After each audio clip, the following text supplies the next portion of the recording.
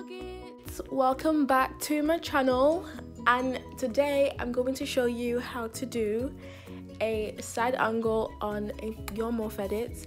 I'm so sorry that it took so long for me to upload a new video. I've been so busy with like new drama that was coming up at my face, and I'm just like, chill, like can you just leave me alone? Okay, so what you need is, it's really simple. This is gonna be a short tutorial because I'm not gonna like fully like edit the whole thing. I'm just gonna quickly go edit my Abby's face and everything, and then I'm gonna go switch and then I'm gonna come back to the part where I show you how to just have your Abby on nicely on your edit when it's to the side. So you want to take your Abby's picture looking like this, so the jawline shows and everything. I'm gonna just show you how to put your Abby's head on. Let me just like erase all these bits you don't need in this picture right now. So just like nicely cut that out. You just want to carefully get your head on aligned with the picture.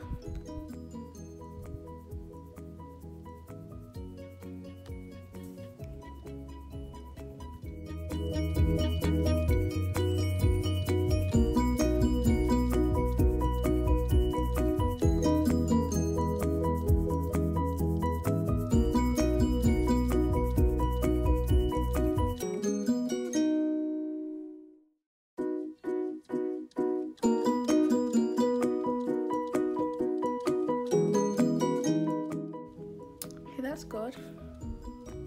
Okay, so I'm done editing my Abby's face. I did it on Procreate. I'm going to post it maybe if it looks nice to me. Right now it doesn't because I rushed it and I don't know why.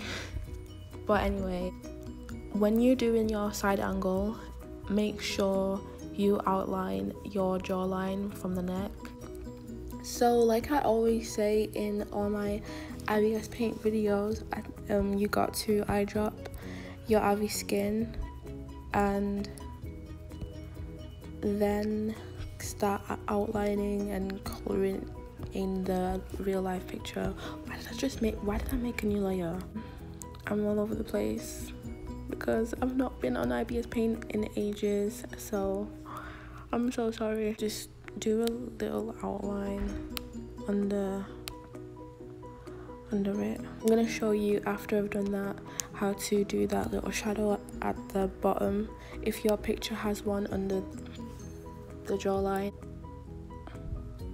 And to follow along, I am gonna post this picture that I'm using in the video.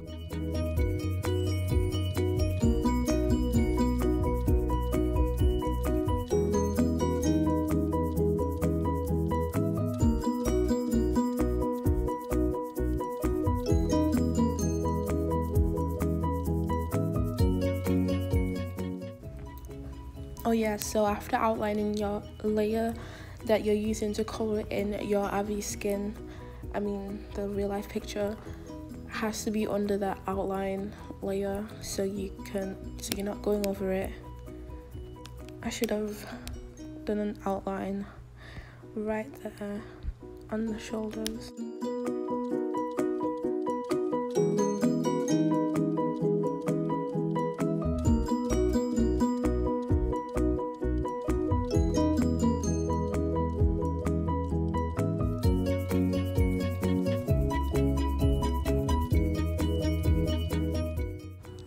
Oh, and I know I posted a different picture because I actually thought I would do that one, but someone sent me this one and it was like a really good example, and at the last minute I saw the comments how you wanted a side angled morph tutorial, and that one seemed way better than the one I was gonna do. I was gonna do like another updated morph tutorial, but this one was way more better because I already have an updated morph tutorial on IbisPaint and it wasn't going to be different.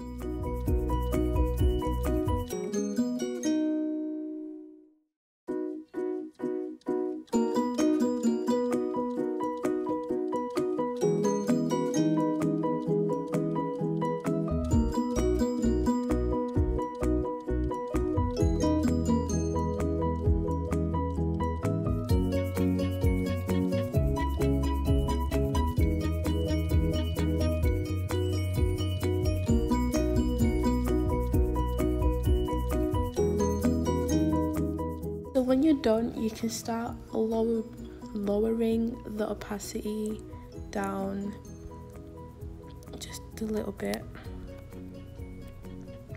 And sometimes I don't always get the outline right, so because I miss some areas I was supposed to get, like right there, but it's okay, we can fix that.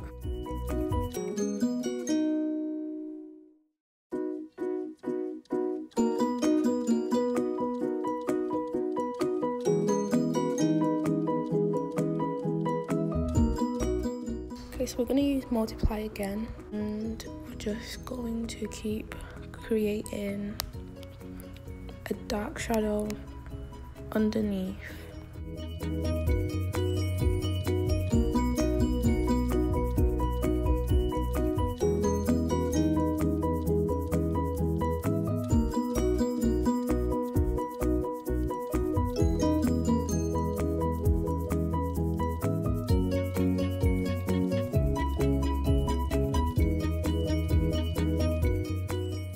And then we're just gonna draw over this.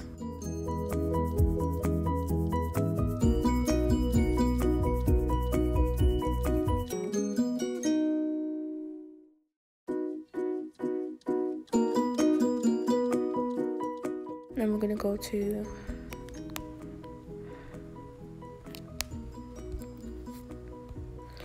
brightness and put it all the way down. We actually should have gone on monocolor, that one would have been way better. And then we're gonna put the opacity down, and then we're gonna go and multiply again.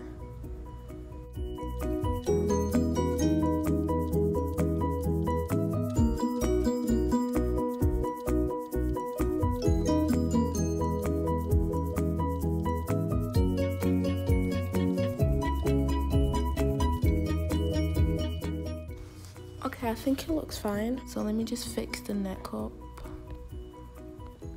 I'm gonna use the eraser and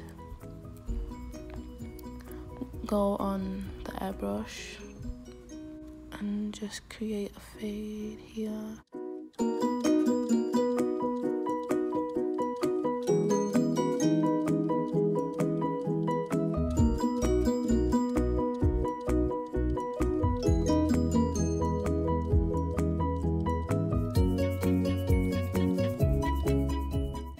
I keep needing to go back and forth because there are places I didn't get.